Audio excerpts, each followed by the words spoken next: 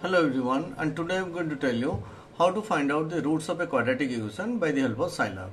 Okay, so I am using SCILAB 5.5.2 version, and here, see here, first of all you have to write the clear, then to find the roots of the quadratic equation ax square plus bx plus c, clear.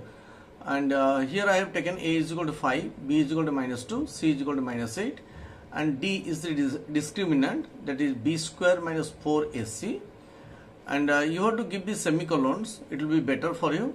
So now x1, mindfully listen, x1 is equal to minus b plus square root of the discriminant divided by 2a, but you should put a bracket here, minus b plus square root of d, you should put a bracket, that means you should write a minus b plus square root of d within bracket slash 2 star a, clear, then semicolon. Then similarly for x2 you should write minus b minus square root of d within the brackets, then slash 2 star a, that means minus b plus minus root over of b square minus 4ac divided by 2a. There will be two roots, x1 and x2, and as you have known, if d is less than 0 then the roots will be imaginary, then display x1 x2, then in this case the roots will be imaginary, and else if d is equal to 0 you should write double is equal to,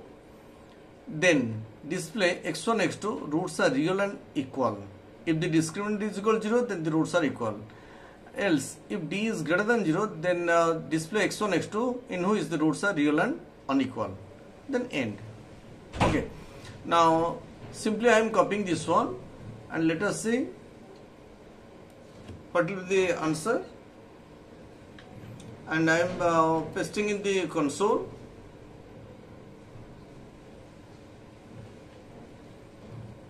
See here, then press the enter key. Let us see what is the answer.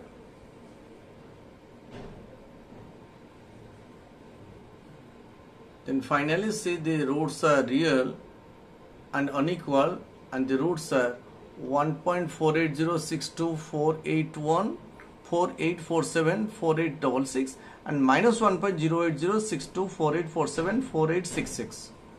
Okay, these are the two roots. And also you can do like this, see here,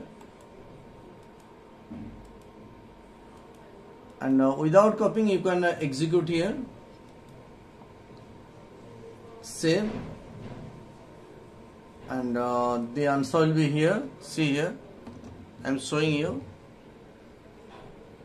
here the roots are real and unequal, and the roots are this one. Okay, so fantastic values you are getting. So in this way you can get any